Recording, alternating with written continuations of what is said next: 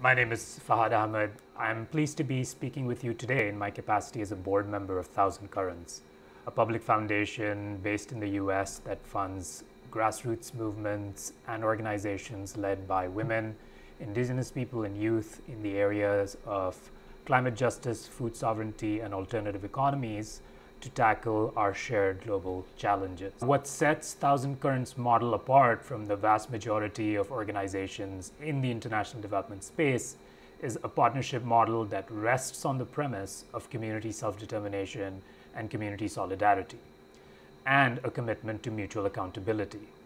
These principles have informed Thousand Currents' funding approach, which is one that provides long-term, unrestricted, and flexible funding to its grassroots partners. Based on guidance from grassroots partners, TC has also developed a stream of programming that seeks to influence donors and transform philanthropy so that donors can see the value of community self-determination and long-term unrestricted funding commitments. The Thousand Currents approach is about shifting power and building power to make philanthropy more just and equitable. Thousand Currents recognizes that systemic social change is nonlinear, often unpredictable, and requires long-term commitment. We use the example of one of our grassroots partners, AFEDES, a movement of indigenous women in Guatemala, with whom Thousand Currents has been in relationship with since 2005. AFEDES has evolved its priorities from micro-industries for women to tackling familial issues within their communities, to leading a national movement to protect the intellectual property rights of Mayan textile design.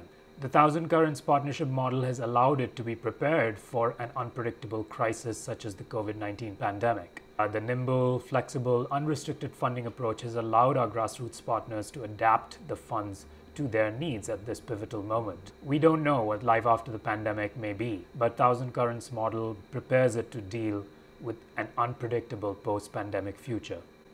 I leave you now with some additional reflection by Thousand Currents Executive Director, Salome Lema. In moments like this, when there's complexity and uncertainty and rising challenges, we generally tend to shrink because of fears and because of insecurities.